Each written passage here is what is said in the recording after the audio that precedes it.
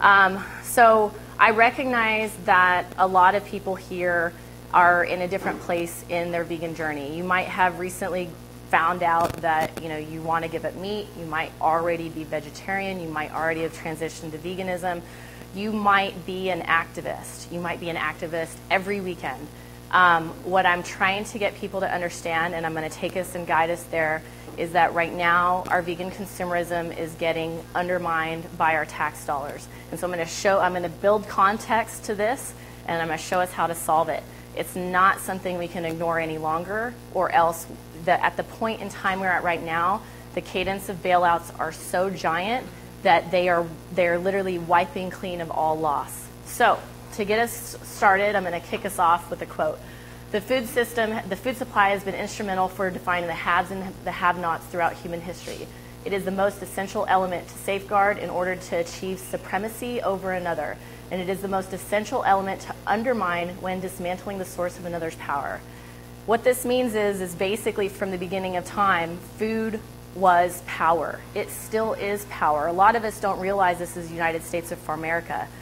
Western imperialism was driven by livestock farmers needing more land, exploiting more land, taking land, and coming all the way to the beginning of the United States.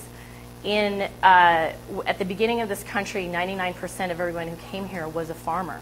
And so all the laws that have since been created were designed to help trade and help trade agreements between groups and protect the farmer. The difference now is that the population is no longer the majority farmer. So weird how they have so much control. So this quote is saying that it's basically used as an oppressive state. Controlling the food system is oppressive.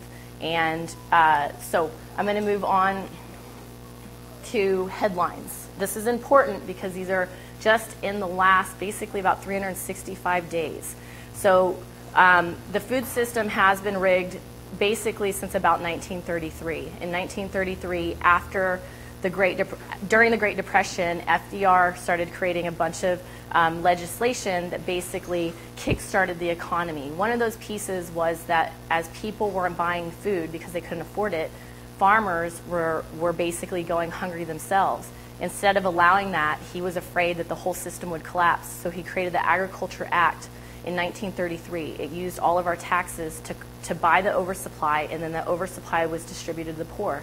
The problem is this kick-started an oversupply problem that was bailed out over and over and over again. So November 2018, a $12 billion program to help farmers was propped up. So a lot of people have heard in the headlines the Chinese tariffs, right? The Chinese tariffs actually affect a lot of industries: electronics, trade across cars, you name it. The only industry that seems to ever get a bailout is the agriculture industry. And the truth is, the agriculture industry already uses their tax dollars to get insurance policies that mitigate this anyway. So they already are way ahead of this, where if any loss they get, they're already backed by insurance. So why do they need a bailout on top of it?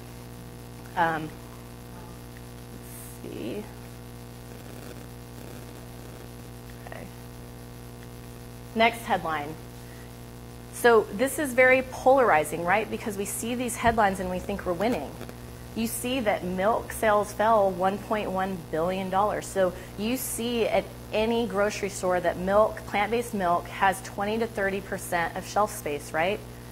I lived in Oklahoma for a short amount of time, and even in the most podunk city, plant-based milk has 20 to 30% of shelf space.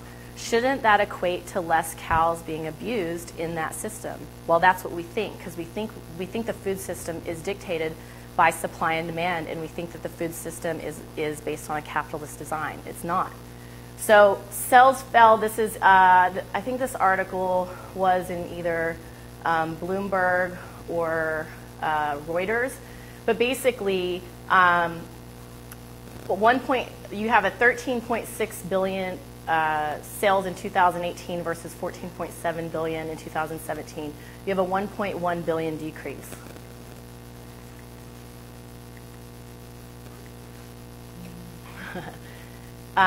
Next, May 2019.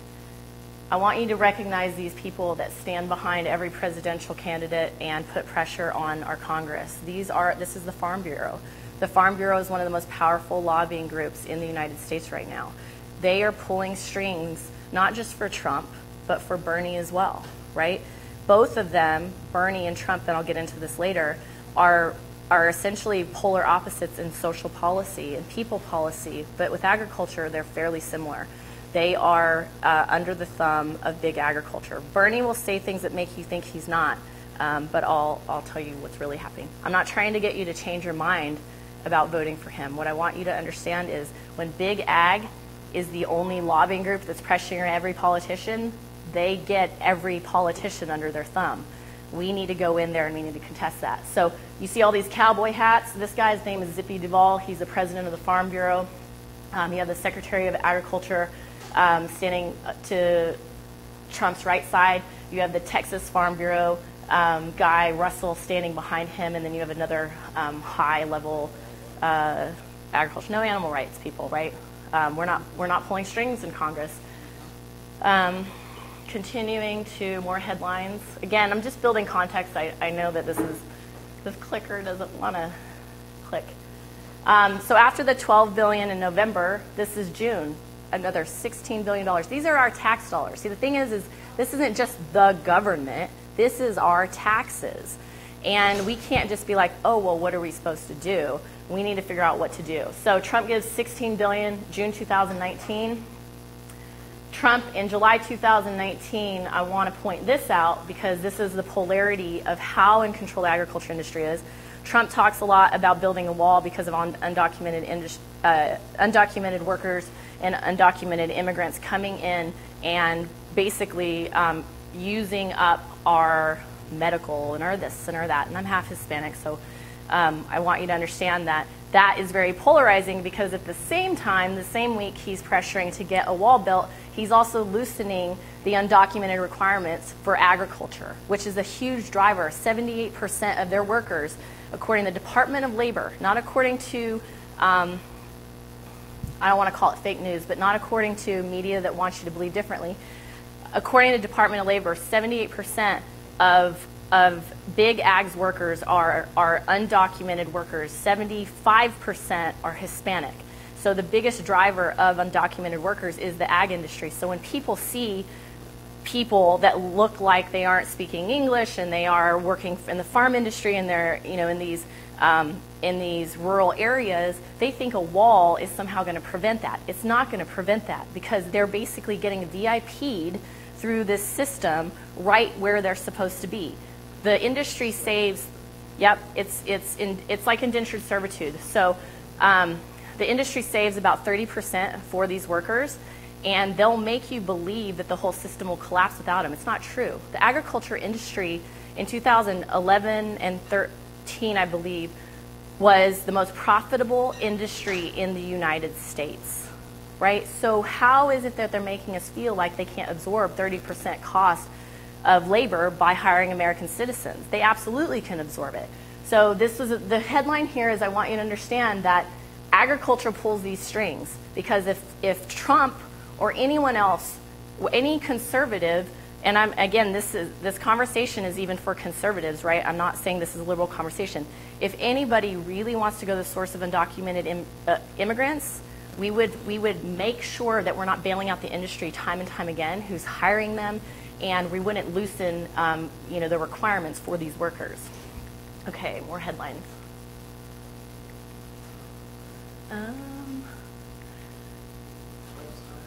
What's that?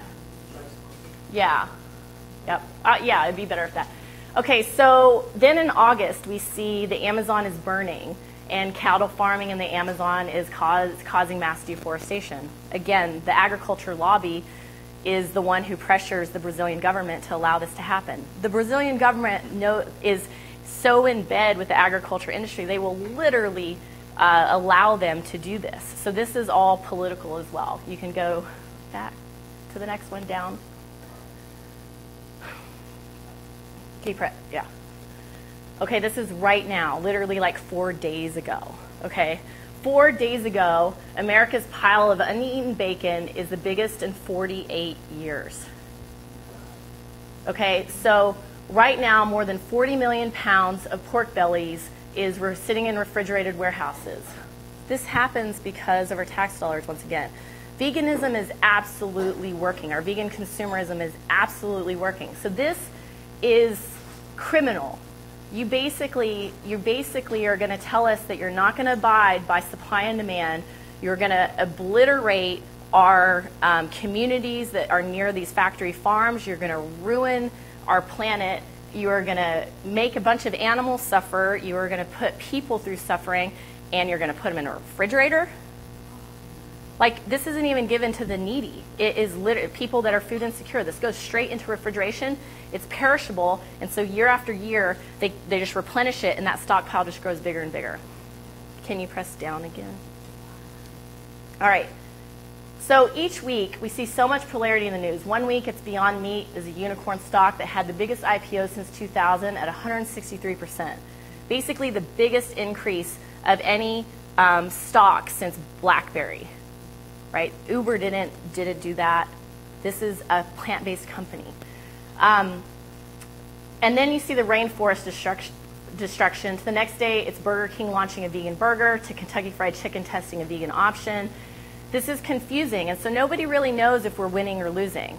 And what I'm here to tell you is I follow the USDA production numbers. I've been tracking this for over a year. And I'm telling you that our veganism and our vegan consumerism is very powerful, but right now when our taxes are being taken, it's making plant-based companies very well off. It's not saving the animals that we intended to save. It's a horrible truth. And I'm gonna tell you why. So I actually, do you mind hitting? Yep. So despite veganism rising, this is the topic starter. We have one of the biggest with Beyond Meat creating one of the biggest stock surges in the last 20 years, not one less animal has died. In fact, production continues to increase. Some people might say the 20,000 or so increase in our population in the United States would create this. Then people talk about global demand. The reality is our taxes are what's supporting all of this.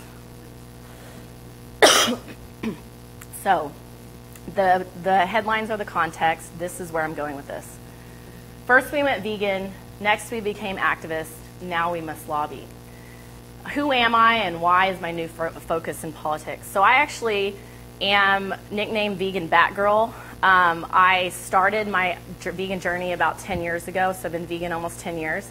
After that, social media started bringing to light activism, and I actually became an activist. I started doing other people's activism, marching the street, holding up signs, and I just didn't feel as effective as I could, especially in Los Angeles, where I live. And even the Bay Area. To go to an event, you're dealing with so much traffic. To make an event successful, you have to organize and bring dozens to hundreds of people. One person can do something, but many people can do a lot. I basically, 2016, I saw an article that had a projection that said F Trump on the side of an Atlanta hotel. It was a giant light projection, and it could be seen across the sky because it was giant letters that said F Trump. And the article said no one could figure out how to shut this guy down. So the police came and they're like, well, he's on a sidewalk, so it's legal. He's not vandalizing because it's light. He's not trespassing because he's across the street. Like, we don't know. He's not advertising anything. We don't know how to shut him down. And I was like, oh my God, I need to figure out what this guy's doing. So see how that projector works. There is a high-powered light that I use, and I started projecting on walls. And my name became Vegan Batman Light, Vegan Batgirl. I was doing it everywhere, on Staples Center, on Vegas hotels. I actually moved to Oklahoma, and I mean, you imagine the beef industry and everyone there. They didn't know what to do with me. Helicopters would come. Their police drones would come. People would try to run me over. It was like a reality TV show, and a lot of people wanted to learn how to do the Batman light. And I thought, this was a couple years ago, I'm going to launch a bunch of Batman lights all over the United States, so everyone's shining these messages that they don't need 50 people to show up. They need 1 or 2 people to put the light up on a building. For 3 hours, that light can generate 10, 20,000 eyeballs, and you can say things very directly. You can look at that on veganbatgirl.com if you're ever interested. I'm in the advertising data industry. What that means is it started very much with advertising like TV and turned into online advertising, but Now everything is data. All of it is audiences and data and what they're doing. And you see vegan audiences when a plant-based company wants to advertise to a vegan audience, it shows the vegan audience upwards of 20 million people. That is way more than they make us feel, way more than 3% of the population, right? They make us feel like we're really small. When you look at the data, it's telling a different story. So the reality is over the 10 years of time, I'm like, okay, veganizing people left and right with the Batman light. Let's launch these in other cities and states. You're seeing shelf space of vegan items increase. You're seeing fast food places. I'm watching the USDA production number year after year. I'm like, it's going to go down. It's going to go down. Why isn't it going down? And then I see these bailouts, and I see them increasing. And then I catch wind of the stockpile. There is a stockpile. So if you can press down, this is talking about who I am. You can go down again. Basically, I found a bunch of articles that said that the food system is rigged. It's been rigged since 1933. It's continued to increase.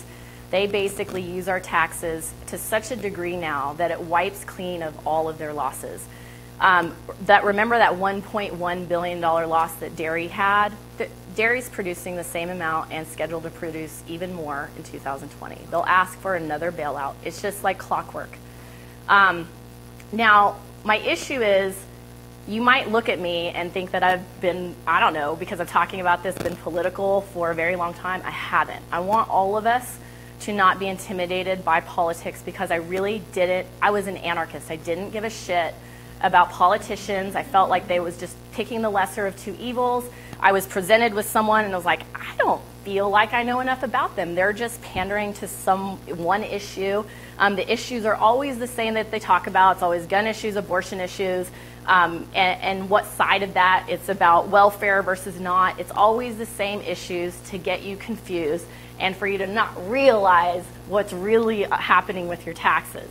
So Big Ag is one of the most organized, uncontested lobbying groups that exists and gets Congress to help them rig the food system by using our taxes to pay for all their overhead costs. So you hear about subsidies, and you may have heard of the Farm Bill.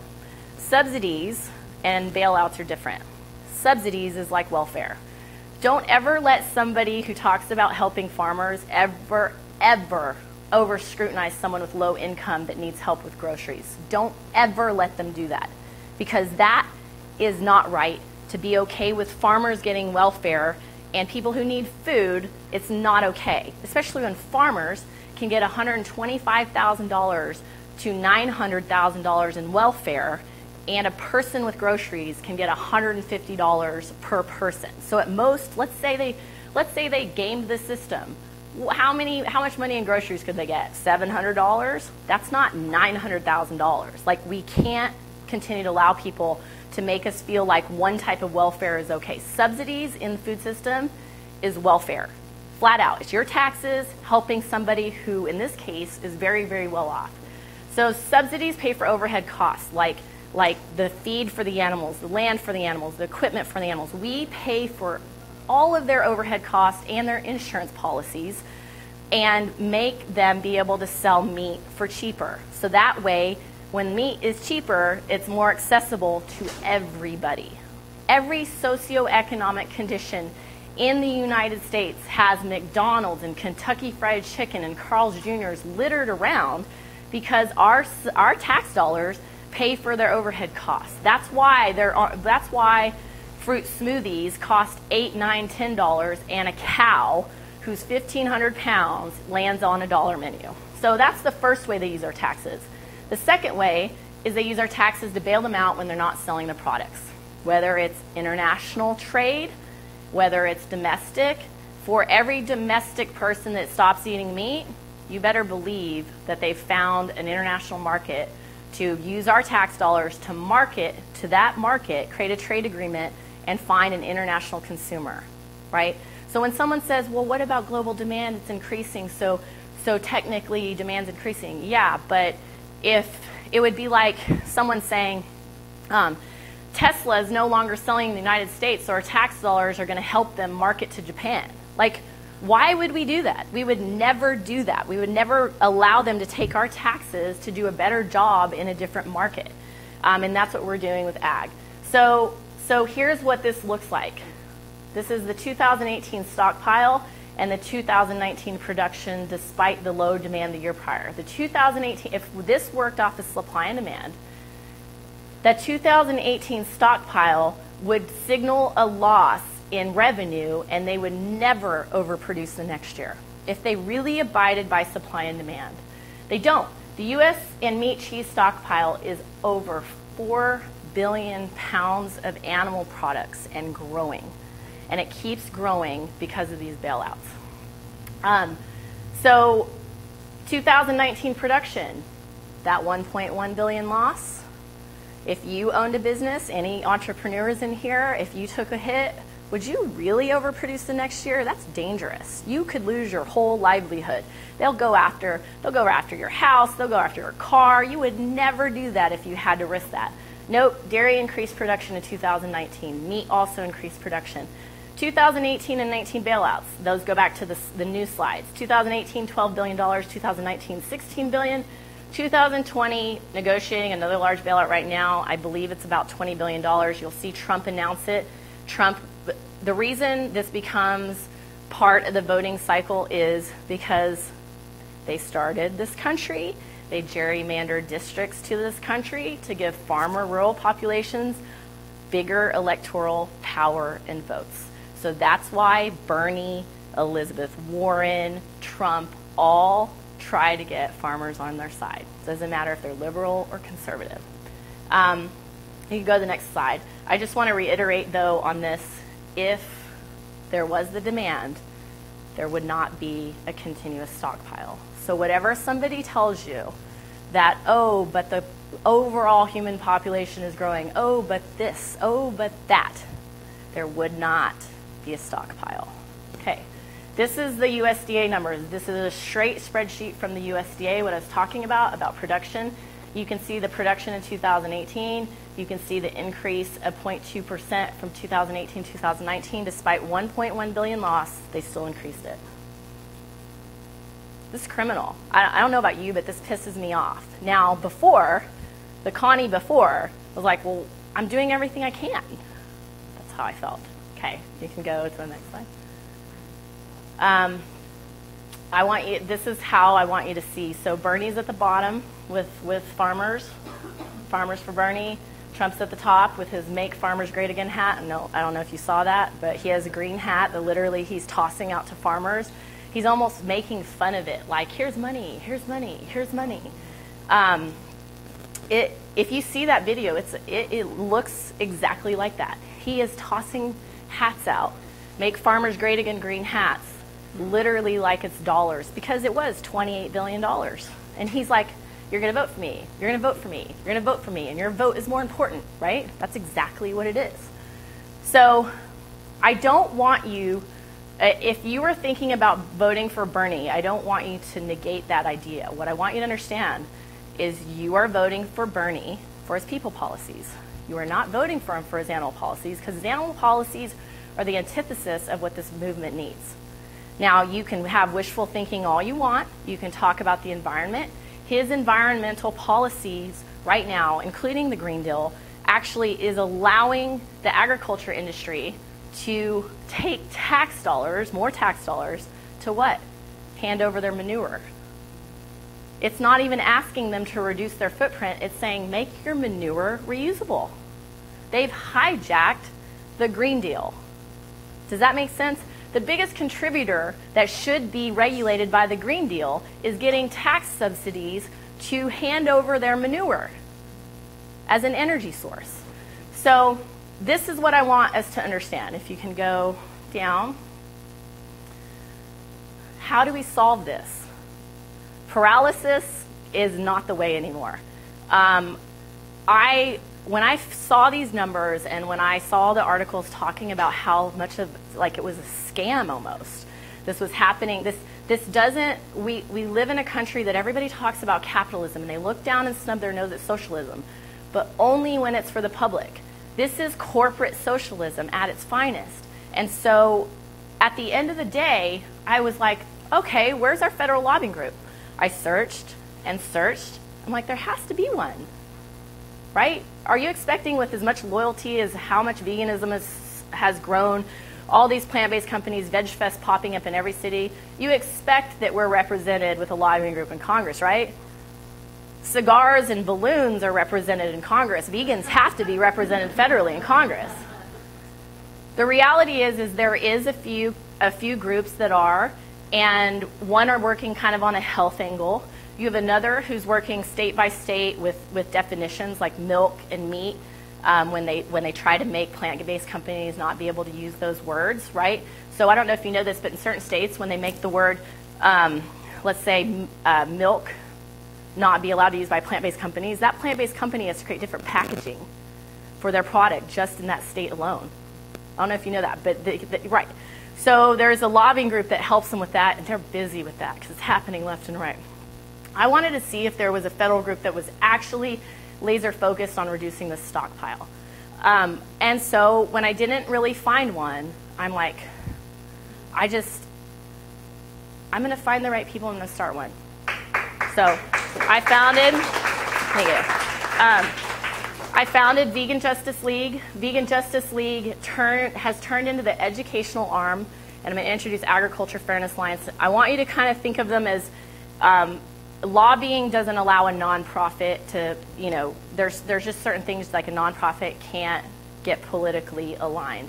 So Agriculture Fairness Alliance is the lobbying arm that can get politically aligned. So I founded Vegan Justice League a year ago. My co-founder actually was doing something very similar. You can find an HBO video of her named Laura Reese.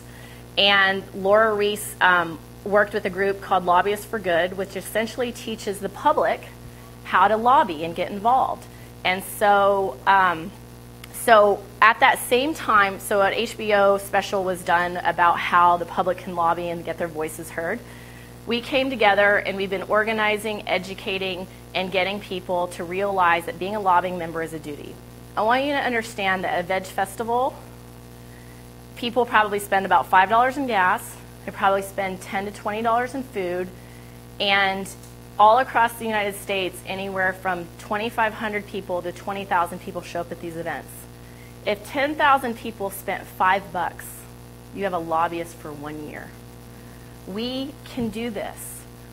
So every social justice movement in the past, by the way, someone needs to tell me the time check. I think I'm almost, I'm all right. But so anyways, every social justice movement of their past, believe it or not, started with a lobbying group who then became the marching group. We're kind of marching and just thinking we can march with a sign outside the White House and think that our demands are going to be met.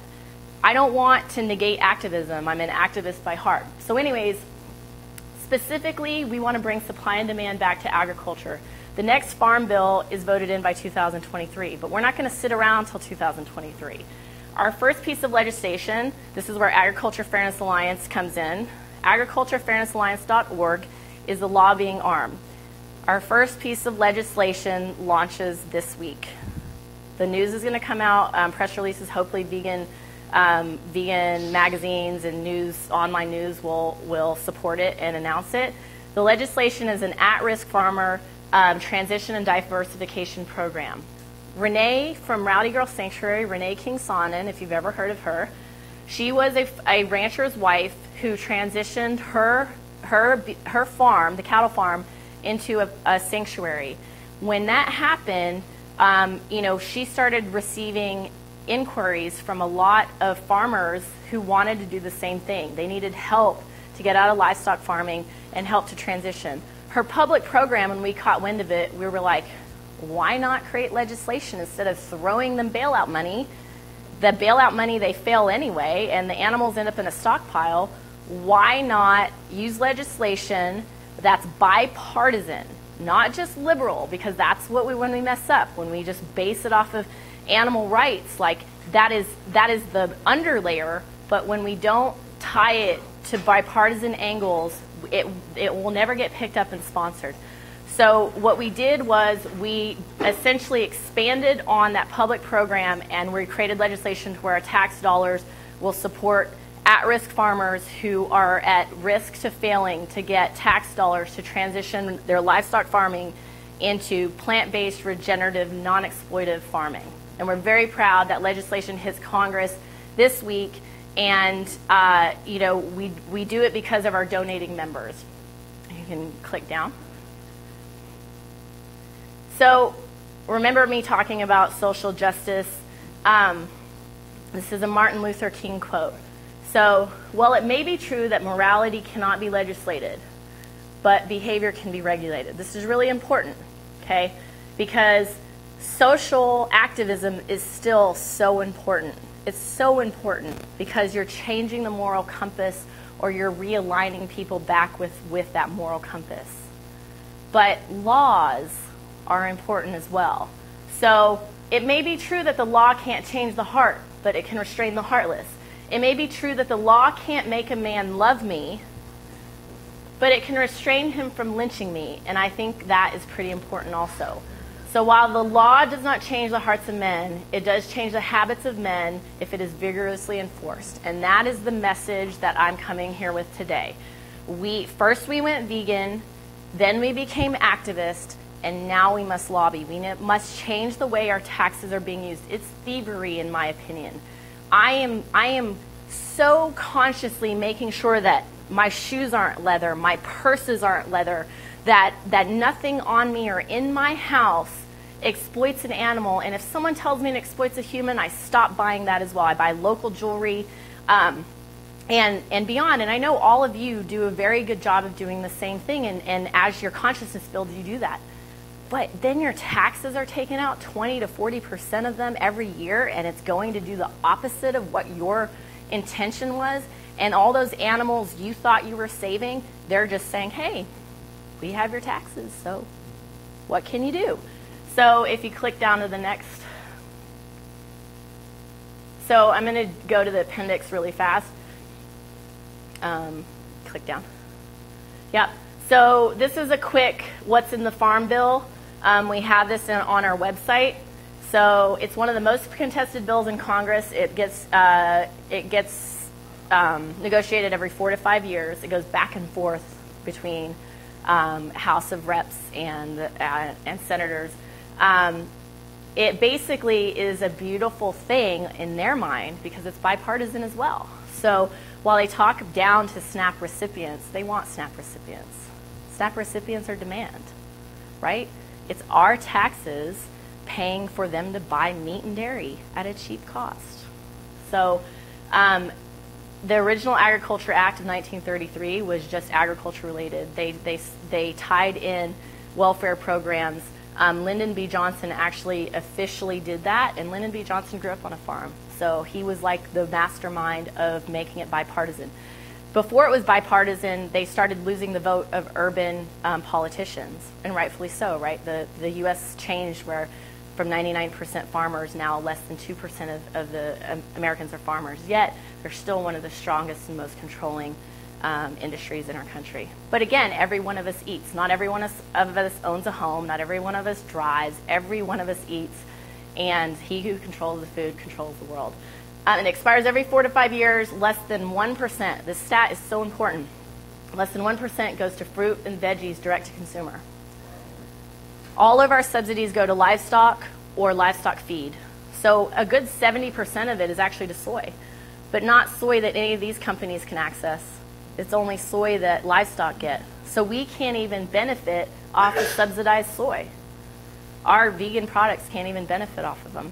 Another thing that people don't realize, and this is a conservative angle, right? We talked about undocumented workers. The other conservative angle is that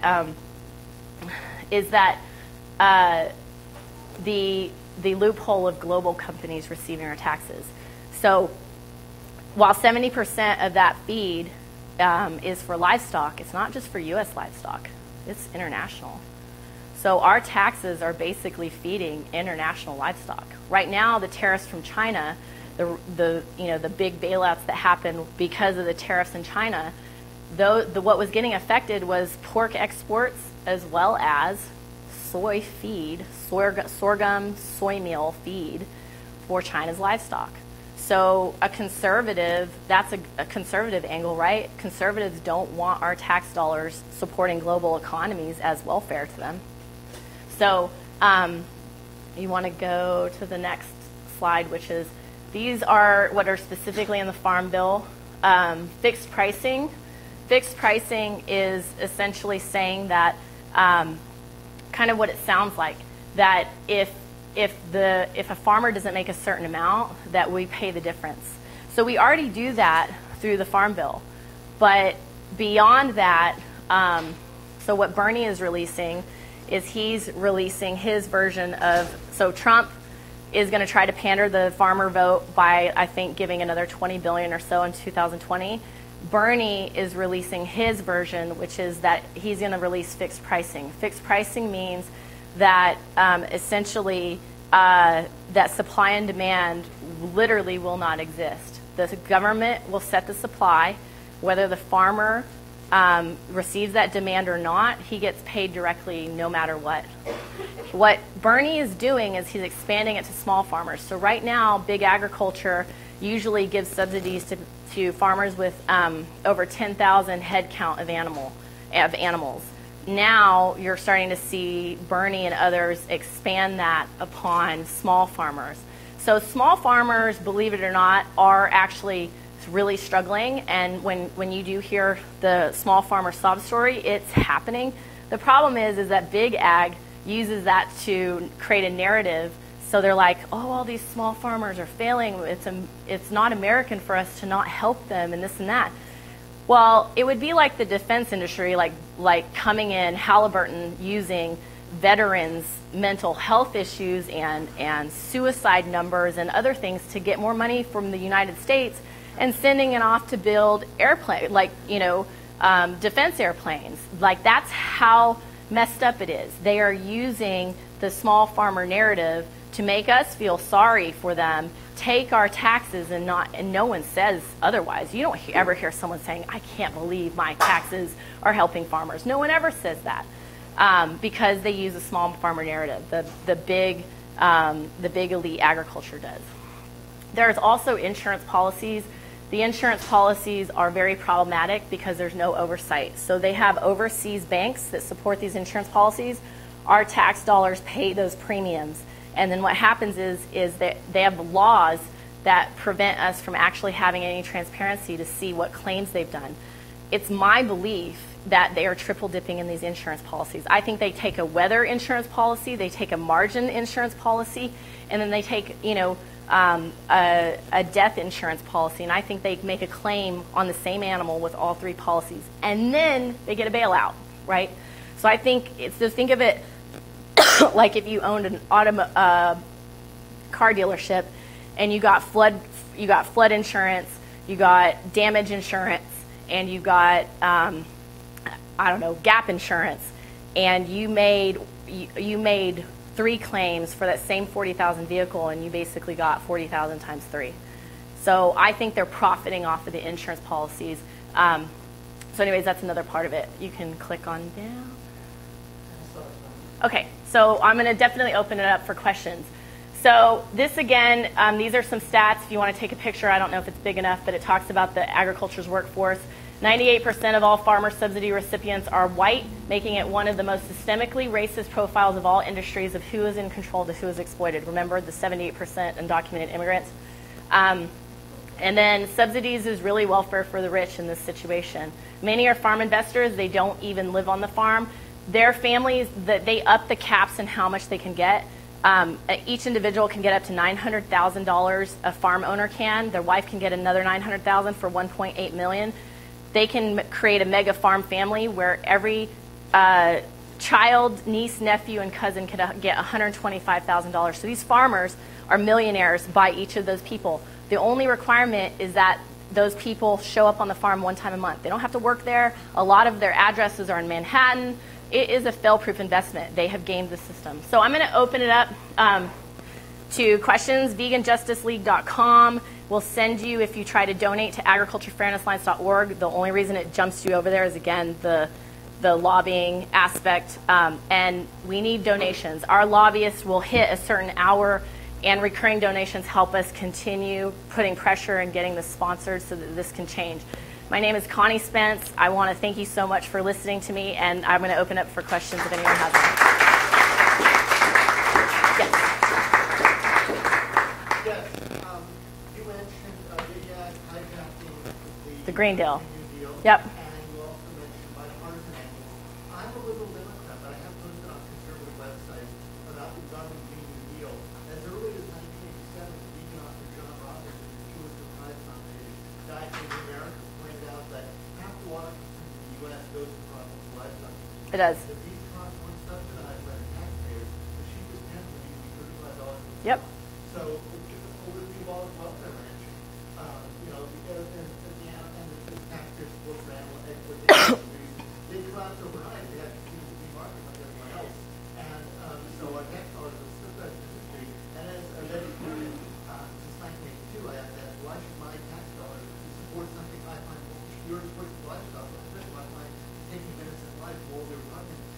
Abolishing welfare ranch would be the animal rights equivalent to the Hyde Amendment. It would involve free market principles and conservative principles. 100%. And it would also not involve an expansion of government powers, but the Green New Deal would involve that conservative principle opposed. Could you elaborate? Yeah, so on Agriculture Fairness Alliance, you'll see 4 pillars. One of the pillars is to conservatives, because the reality is we need to hit all angles of this. It affects every single one of us. If the conservative really believes that they don't want more government welfare, more government control, if they really believe that, then they'd be against how our tax dollars are essentially propping it up, to your point.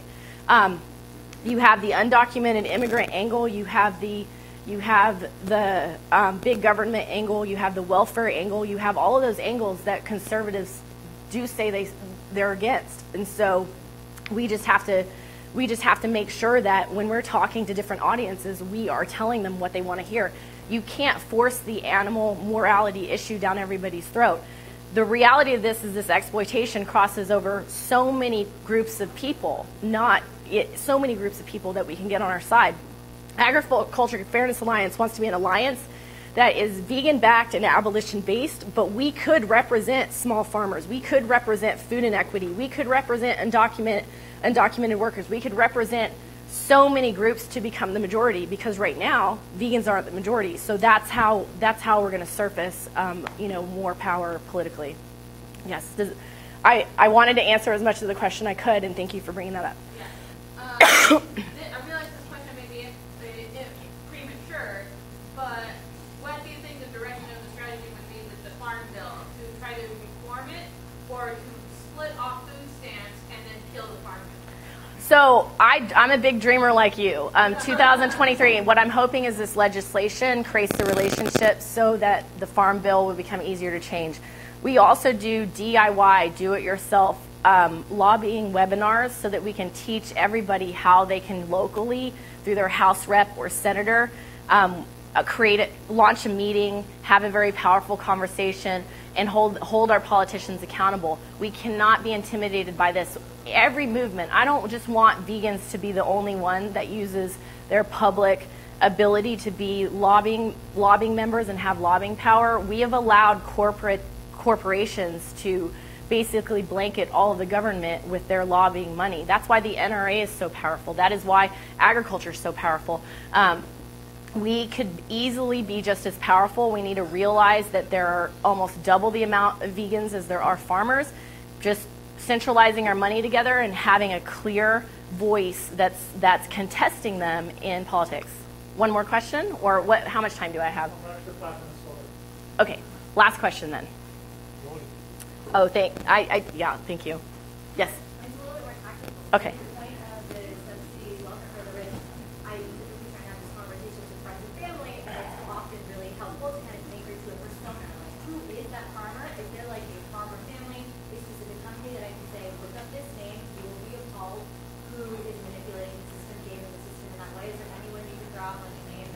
Yeah, I mean, so there are a lot of them on the billionaire list. Some of these a lot of these farmer families are investors, and what they do is they create an indentured servitude type of situation where they're taking the taxes, and they have a farmer leasing their land and tending to their land, and then they hire undocumented workers to basically have, you know, cheap labor. So the families, EWG is EWG.org, I believe, is a website that you can see the list of subsidies and the families. It's difficult to know which farms are owned by who on purpose. They make it really difficult. But these families you'll see taking millions of dollars, and it has to do with them expanding into mega farm empires. They're very elite farmers. They're not, I can tell you that they're really not living on the farm and they're not tending to the farm. It's a different type of persona. It's somebody that's very keen on investments. They figured out a fail-proof investment.